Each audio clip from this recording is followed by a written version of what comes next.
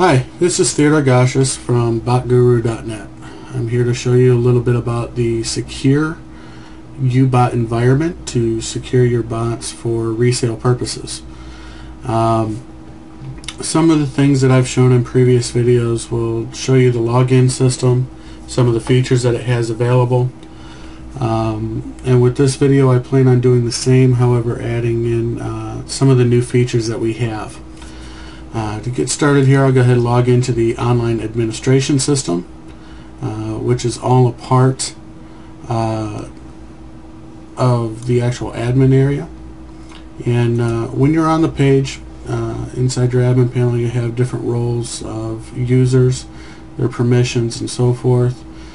The IP tracking, it'll track the IP of the users as they connect from their bots and log an IP connection. This way you can see if your bots are being used on multiple IP addresses. It will have an option to block an IP address, and this way you can actually block the IP address from connecting to the secure system in case they're using it on multiple IPs. You have the current product system, which will allow you to insert new products. It'll also allow you to edit them so that you can edit, say, a new version number. That'll come in handy when I show you part of the bot here in a second. Product users, this will give you the actual users of a product, their hardware ID number, IP address, and what they signed up with as far as an IP address. As far as keys in use, what this will show is it'll give the user themselves the transaction number, the product ID number, and their hardware keys. It'll tell you if in fact it's a subscription, trial, when it expires, and the current status, whether or not it's active, disabled, or you can ban it as well. Going a little bit more into it, you can go ahead and email all the users as well. Put in a subject and content here. I suggest it being text only. There may be future updates down the road to where you'll be able to set this to actually allow for HTML as well. Let me get here into the actual Ubot file. Let me adjust this here. And right inside here on the Ubot file, you'll see that we just go to Google. And when they first run the program, what it'll do is it'll perform numerous checks. And some of the first things that it'll do, and you'll want to set these up, and there will be a complete how-to on how to install this. But there's only a few settings that you'll actually have to set inside of this file and attach it to your other programs. You'll have to set your web URL, and this is a URL to the index file inside the security program. It's where all the checks are made. You'll be able to set the version type. You'll be able to set the trial, whether yes or no, for it being a trial, which will cross-reference your database, and it will go by the time that they installed the trial.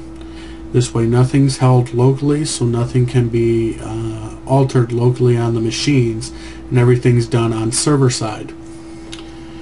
You can also add it whether or not it's a subscription, and if it's a subscription you would just change this to yes, much like the trial version. If selected yes, the subscription starts from the time that they install the program, and it gives a timestamp, and this way it has to renew. And if they did not renew their payment subscription, and which has the new timestamp on it, it'll end up prompting them to renew their subscriptions. This way you can lock down the bot if they have not paid their subscription or not. Number of PCs allowed. This will enable you to allow for multiple PC use or a limited amount of PC use. This way they can lock it down to 1, 2, 3 PCs or unlimited is what the current setup allows for. If you set this to anything more than 3, it'll allow it to be ran on multiple computers of no limit. But those are just some of the features inside of this that you'll be able to set manually. It will generate a config file, and it'll pull in these details from the config file to pull up what their purchases was. And to just give you a brief idea here of what this config file looks like,